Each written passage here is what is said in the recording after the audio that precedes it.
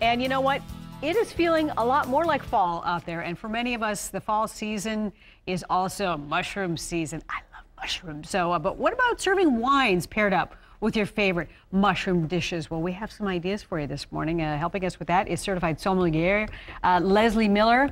Sommelier, right? Sommelier. Sommelier. Right. Yep. And Chef Alan Bergo. Nice to have you here today. So Glad to be here. We're going to compare mushrooms and wines with the best mushrooms, and I can't wait to get to it. So, first of all, explain what you have prepared here today. Well, first we have a cream of bolete soup. So if you've had a porcini mushroom, that's a type of bolete. The ones I used here are called lacinums, and they grow around aspen and birch in Minnesota. The soup is made with a little bit of onion and some mirepoix. It's pureed with a little cream, and it's got some mirepoix. What is that? Carrot, onion, celery. Oh, okay. And it's really rich. It has some caramel notes to it.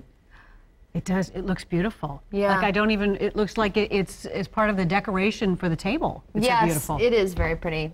Well, mushrooms are totally a wino's best friend, because there's so many different styles of mushrooms, and you can pair up a number of different grape varietals to go along with a lot of these as well.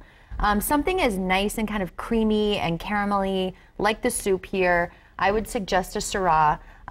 So you can really kind of move a Syrah across the globe. You can do anything from Washington State into California, but I like kind of some of the smoky caramel notes that you can pair to something like the soup. Okay, so that's one idea. And as far as, by the way, we should mention that you are opening a new restaurant. Let's quickly get that in. The Salt Cellar in St. Paul, steaks and seafood on Cathedral Hill. It's going to be right on the corner of Selby and Western in St. Paul, and we're looking at about the third week of November as an opening date. Okay, so we got a new restaurant, and I'm assuming mushrooms are, you'll find those. They'll be part of the menu. All over the menu?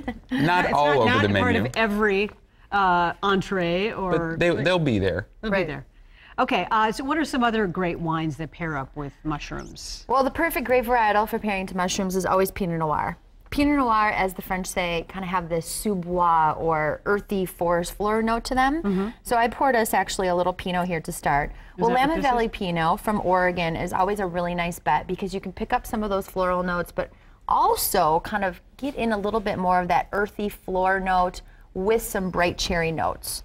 So I actually paired this to go along with Alan's homemade ravioli.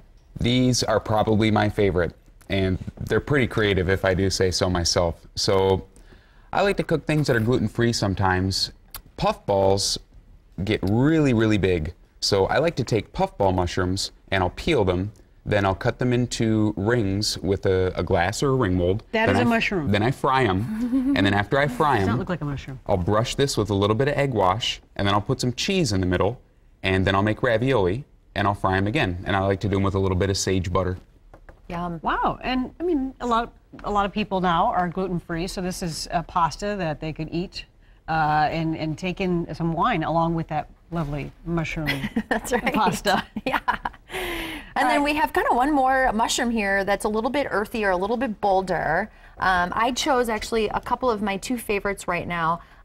This is a Malbec Cabernet, Cabernet Franc blend from Argentina. It's really big, kind of earthy again, but it has that smoke characteristic and really kind of some peppery spice. So I thought that would be good. That would be something to pair up with something also bold? A bolder mushroom, yes. So the bold mushroom that we have here, these are pretty much the harbinger of fall, and these are the Hen-of-the-woods. There's two different varieties here. This one, the white one, I found under a maple yesterday, and this big, gorgeous guy came from under an oak tree. You can see there's still a leaf on it. No kidding. Some acorns. But so you're just foraging in the forest for mushrooms. But they're so big that you can treat Hen-of-the-woods pretty much like a piece of meat. So what I did is I grilled them, and then I marinated them in some garlic and a little chili flake and some fresh herbs, a little thyme, some fresh bay, and they have a really rich flavor. I just love looking at that. All right, well, Leslie and Alan, thank you so much for joining us. And Thanks, I got yoga and wine, an event coming up, a yoga class on Saturday. Yes. So we'll put up that information on the screen because we have run out of time. Perfect. But again, thank you. And the wine and yoga event, it's Saturday, October 4th. It's from 1 to 3 o'clock if you're interested. The cost is $35 per person. And for more information, you just can go to our website, myfox9.com. And the wine comes after the yoga. It because does. doing It yoga does. before, Dangerous. or doing wine before yoga, that probably wouldn't work out so well. Your downward dog. Love it? Exactly. Good.